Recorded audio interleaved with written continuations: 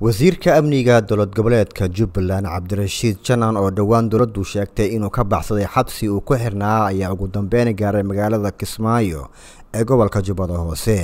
Mas'uuliyiin ka tirsan dowlad goboleedka Jubbaland ayaa warbaahinta u sheegay in Cabdirashiid Janan uu Doon ku yimid magaalada Kismaayo. Doonta uu ku tagay Janan magaalada Kismaayo ayaa la sheegay inay ka qaaday xeebaha magaalada Muqdisho, waxaana wararka intaa ku daraya in sidoo kale ay jirto doon kale oo ka timid dhinaca magaalada Kismaayo markii dambe lagu wareejiyay. Dhinaca kale, Wasiirkii Amniga dowlad goboleedka Jubbaland Cabdirashiid Cabdirashiid Janan ayaa la sheegay in isla maanta diyaarad gaar ah ay ka qaaday magaalada Kismaayo. Wararka ayaa waxay sheegayaan in diyaarad military oo ka timid Kenya ay wasiirka u qaaday magaalada Nairobi.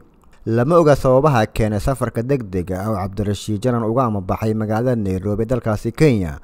Hase ahaatee, waxaa Nairobi ku sugan madaxweynaha Jubbaland Axmed Maxamed Islaam Madoobe.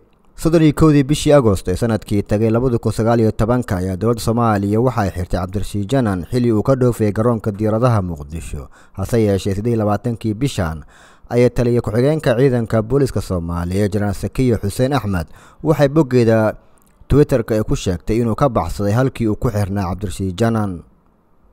Cabdirashiid Shabelle TV.